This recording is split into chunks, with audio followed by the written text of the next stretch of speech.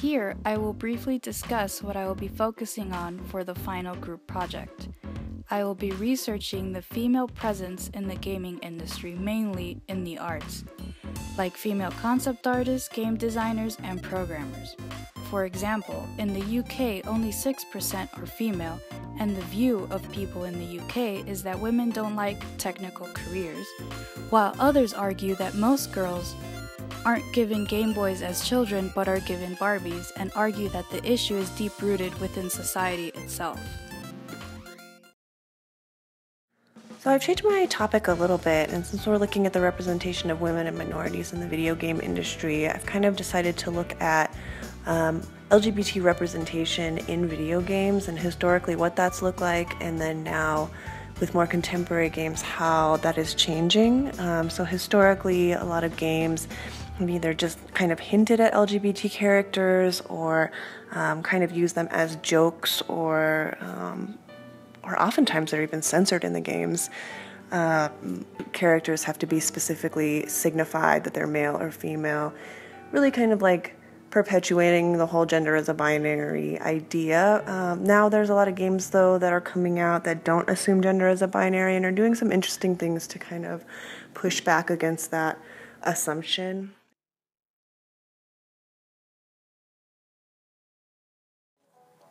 I'm focusing my part of the essay on female gamer stereotypes. The typical female gamer stereotype ranges between the nerdy, sexy gamer and the gamer with no life. In reality, this is not the case, with 52% of gamers being female, and the number only growing according to The Guardian. Female gamers endure sexual harassment online because of the over-sexualized stereotype and the gamer girl image contests that only promote this stereotype. Sexism in video games and female stereotypes are often hand in hand.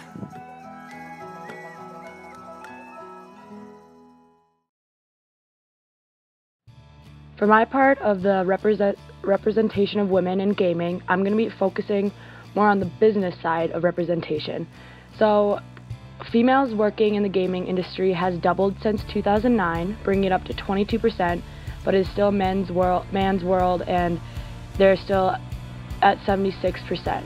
I'm also going to talk about that and like what kind of games women have helped created, and then I'm going to focus on the 10 most powerful women in the industry, which a couple include Kristen Duvall, Tracy Fullerton, and Chelsea Howie.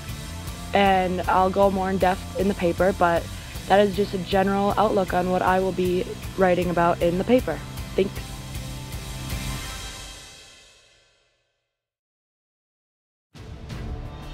Women protagonists in video games. The women portrayed are mostly at either ends of the scale. They are either portrayed as smart, sexy warriors, or girls in frilly clothes. Those portrayed as strong warriors mostly fight and defeat the weaker men. Those in frilly clothes are usually saved by the men. Some examples of these characters are, for warrior women, Cortana from the Halo video game series. Cortana is Master Chief's AI companion during his battles against the Covenant. She is portrayed as a hologram, and her physical characteristics are a woman in her mid-20s.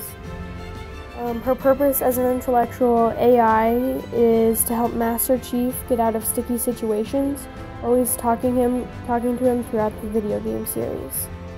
In the end of her existence, she ends up sacrificing herself so Master Chief can live. Another character is Lara Croft from the Tomb Raider series. She's portrayed as a smart, beautiful, athletic English archaeologist adventurer. She travels to ancient tombs that are highly dangerous, and obviously she's raiding tombs. She has a big impact on the gaming world as well as the comic book world and the film industry. Some other leading warrior women are Tifa Lockhart, Final Fantasy VII, and Jill Valentine from Resident Evil. There are many video games with lead women in them, but the most popular lead damsel in distress is Princess Peach. Princess Peach is Mario's lover, who he must save.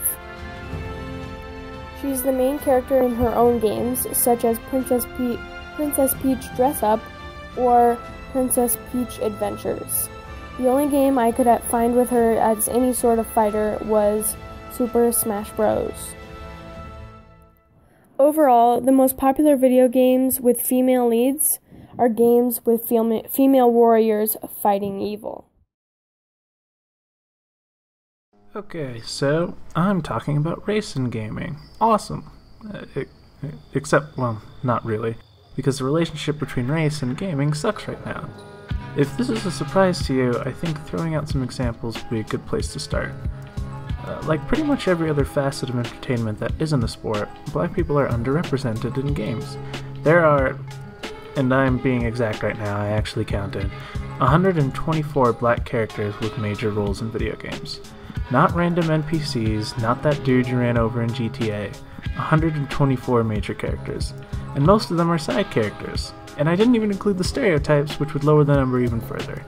Stereotypes, you ask? Sammer, what kind of stereotypes are you talking about? Well, sit down, students, because it's time to do some learning. So they vary in intensity. You've got your Barretts, for example. I mean, look at that guy. He's literally just Mr. T with a gun for an arm. A gun for an arm. Do you know what kind of message that sends? I can't even go outside in a black Pokemon hoodie at night without getting hassled. Imagine if I have an actual gun arm. Then there are the more subtle characters, like Saz, whatever. He's straight up the only black dude in the game, and he's got an afro and dual wields pistols. Nope, nothing alarming about that. Not at all. Although to be fair, Saz was probably the most engaging character in Final Fantasy XIII, but that's like saying the most engaging thing about your table is the dust that flies off of it sometimes. But I digress. Now I'm black and Muslim because just like my video games, I like playing life on very hard mode. So I know better than most that it's not just black people that are getting shafted in video games. Take, I don't know, the 6th best-selling game series of all time, Call of Duty. You know, that series where in most of the games you kill terrorists from some nondescript Arab country that's doing, I don't know, something bad. Try not to think about it. Let your God-fearing American jingoism take the wheel. It knows what it's doing. Just a side note, one of my favorite parts of Call of Duty is when I played with my friends and stopped to read some of the signs in the nondescript Arab country's nondescript Arab town.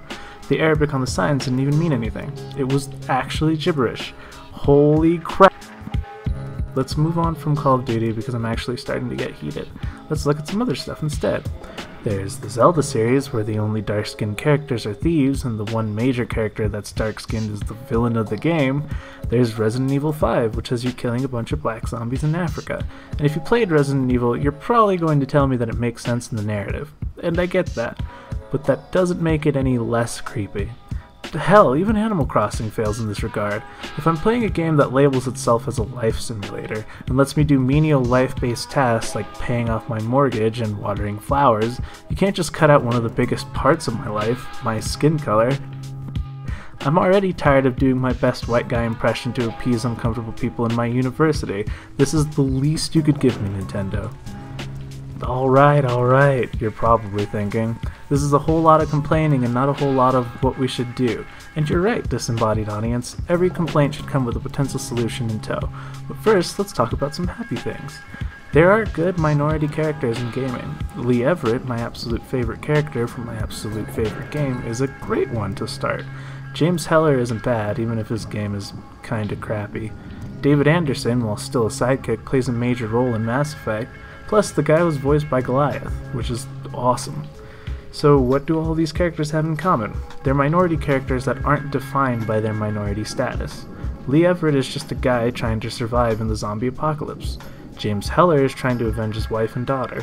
David Anderson is trying to save the Earth. And their actions are what define their character, not their color or stereotypes that would be associated with it. Nobody is saying, "All aboard the coal train, baby!" or dropping weird slang every 4 seconds, or wearing an afro, or all that other garbage. The only way we can create more characters like Lee Everett and co. is by being more mindful of what we do when we decide to put minority characters in games. There are 2 ways to go about doing that. Ignore it entirely if it doesn't play into the plot, or if it does, make sure you write it really, really well. Because race creates powerful emotions from people, and while it can be a great vehicle for storytelling, it can also devolve into garbage pretty quickly.